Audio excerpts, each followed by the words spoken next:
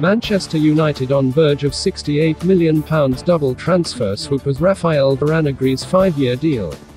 Manchester United are closing in on a sensational £68 million double transfer swoop as they look to wrap up deals for Raphael Varane and Kieran Trippier, according to reports.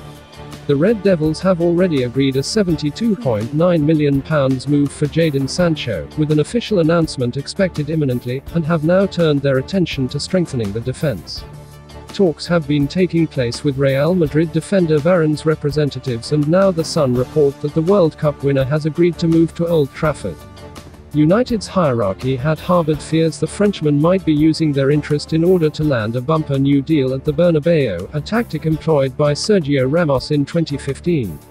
But Varane's camp are understood to have negotiated terms on a 5-year contract, and a switch to Manchester is now considered imminent, though a fee still has to be agreed with Real.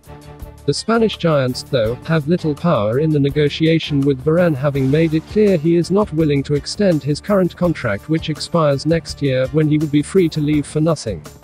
United are hoping a fee of around £50 million will satisfy Real, and The Sun's report claims deals for both Varane and Trippier are expected to be announced towards the end of next week. Atletico Madrid right-back Trippier is keen to return to the Premier League, and talks over an £18 million transfer are now in the final stages. Should both deals be completed for those fees, it would take United's summer spending to around £140 million before they have even played the first pre-season friendly.